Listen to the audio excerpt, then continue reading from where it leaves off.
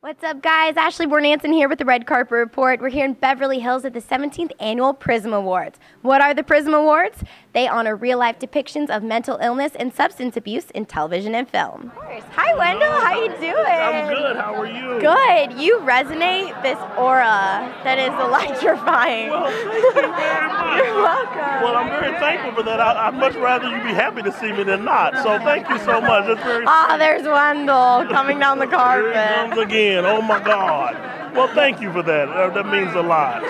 So Wendell, tell me what brought you out here tonight. Well, I think this is just a wonderful, I don't know how to even put it. It's awards, but you know, it's what they're honoring. You know, as actors, we try to portray things as honestly as possible, and you want to affect people, and you know, they're dealing with addiction and Alzheimer's, and that's what they're honoring, who portrays it in such a positive manner, you know, to where it can reach the audiences watching. So to be a part of something like that is just amazing. I supporting people who are doing it well. You know, that's an honor in itself.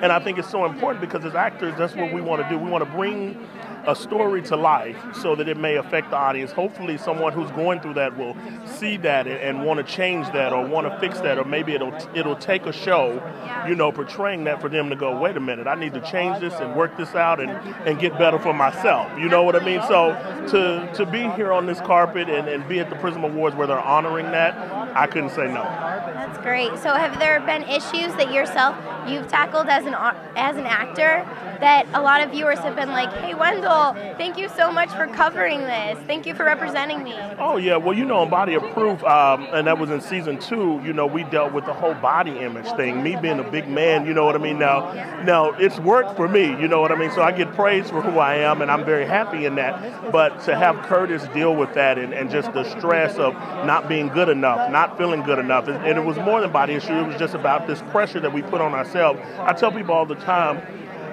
when I make a mistake or when I do something that I'm not proud of, there's no one in this world who's harder on me than me. Exactly. We're our worst critics. We are our worst critics. Exactly. And I tell people all the time, I wrestle with myself so much of trying to do good and be good and all of this. So we portrayed that in Body of Proof, and it was nice to I had to face that in myself. I had to go to those dark places of that insecurity and when those moments are to pull from that. And so it was nice to be able to pull from that, put it on screen, and then before it even got to air, the crew came to me and said, there's a scene where I'm sitting in there and I want to eat the cake and I'm fighting it and I'm struggling. The scene said, you don't know how much that connected with me just in shooting it, you know, and it was the same response when it was on the air. And so at least that's what I want to do. I speak healing process. It is a healing process. And I speak for us as actors, but I know for myself, that is the main goal. Like, all of this is fun, but it's affecting people,